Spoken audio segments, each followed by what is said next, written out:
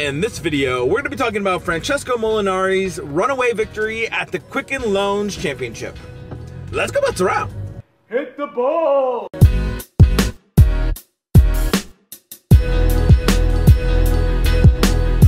Or you could take dead aim. Oh my word. Goodness. Hey guys, I have a full care on this channel. We do golf club reviews, geek speak videos, instructional videos, and golf gear videos just like this one. So if you're new here, consider subscribing. I am on my way to work. I work at a golf course here locally in the Treasure Valley. So I thought I'd do a what's in the bag while we're driving, and I apologize for all the shaking. These roads out here in Idaho aren't the best. But let's talk about Francesco Molinari's what's in the bag and his basic clinic that he put on Sunday at the Quicken Loans Championship. It was pretty spectacular to watch him play his round. I think over the course of the tournament, I read that he hit like 86% of the greens in regulation and like 71% of the fairways in regulation. I mean, he was nails. Basically, fairways and greens, and that's really his game. If you kind of watch him at all on the European tour, it is fairways and greens. He's not the longest one out there on tour, but he does a great job of putting himself in position. And on Sunday, man, I'll tell you what, it was pretty much lights out. He was aim and shoot all day long. There were shots that he hit that I was dumbfounded. Let me see if I can find the one, and I'll post it right here so you guys can take a look at it. He crushed this shot. I would not have ever thought anybody would have attempted to go for this pin, but man, it was pretty spectacular. Don't do anything stupid. Absolutely. 181 covers the shoulder in the middle of the green. Or you could take dead aim.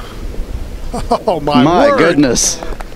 Didn't think that was on, Peter. I mean, how would you even attempt to go for that? And a couple of his shots that he went for, that it was basically, he was so confident with what he was doing.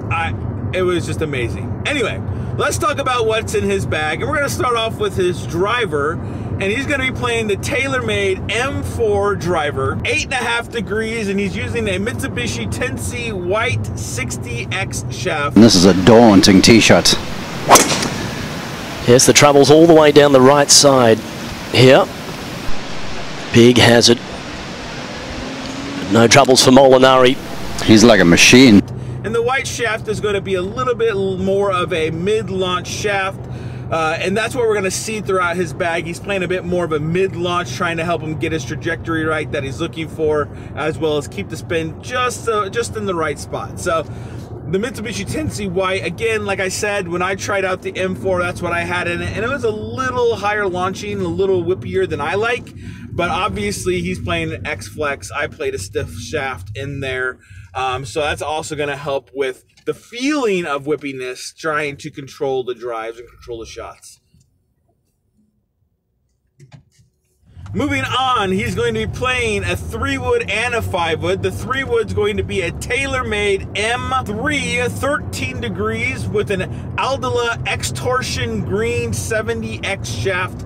And this is going to be Aldila's new shafts that they've been working on. And they have a dual layer of inner and outer carbon fiber weaving that we're going to be talking about later on in a custom fit golf shafts video, so you guys can take a look at that coming up soon. But this is a mid-launch shaft. The green shaft is going to be, again, that mid-launch, mid-spin shaft, similar to the characteristics, not necessarily the feel and stability, but the characteristics of, like, say, an NV Green type shaft, that mid-launch, mid-spin shaft.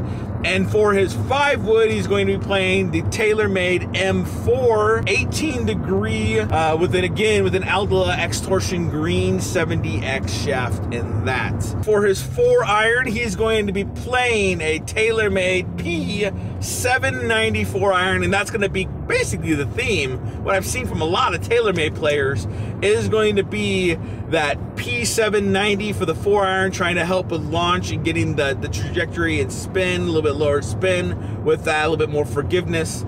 And then we're going to be looking at, for his 5-through pitching wedge, going to be the TaylorMade P755 through pitching wedge, and he's going to be playing the True Temper Dynamic Gold Tour Issue X100 shafts in those. Let's just take a look at a couple of his shots. I mean, they're basically like arrows, just like pew. Let's take a look. Tom Tracer technology, tracking this one toward the flagstick, and beautifully played again. Potential runner-up finish. We go to 16. Couple club changes. That one coming from 144 into the breeze. Imagine that. Don't do anything stupid. Absolutely. 181 covers the shoulder in the middle of the green. Or you could take dead aim. Oh my word. Goodness. Didn't think that was on, Peter. See if they can make a run to 61. Oh, right down the stack.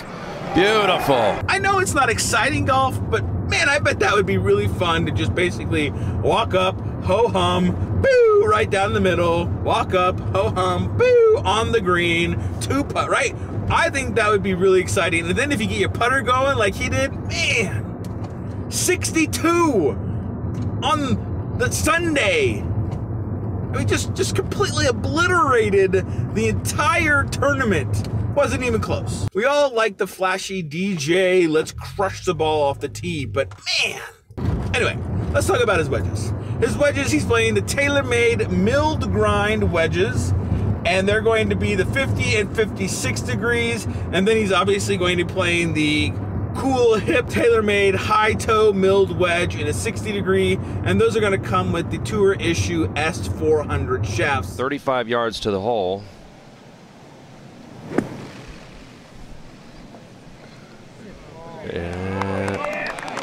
And as we move on into his putter, he's playing a Bettinardi BB-0 putter. And he does just that. So Interesting green complex here. Breaks from front to back, so this one moving from his right.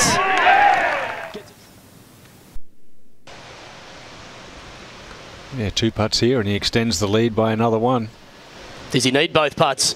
Bad one. How about that from Molinari? For his golf ball, he's going to be playing the Titleist Pro V1X, and he's going to be using Lampkin LS1 grips for his clubs, with, I believe those are going to be standard 58 rounds. So guys, let me know what you think about Francesco Molinari's game, and whether or not that's the type of game that you would want. Or are you looking more like a DJ, Jason Day, bomb it off the tee? Let me know what you guys think. What game would you rather have? Put those comments down below. And let me know if you guys are trying or have played any of the clubs that Francesco Molinari is playing in his bag. I look forward to hearing those as well. And while you're down there, of course, go ahead, hit that subscribe button. Give us a thumbs up because YouTube likes that. Thanks for watching, guys, and we'll chat with you next time.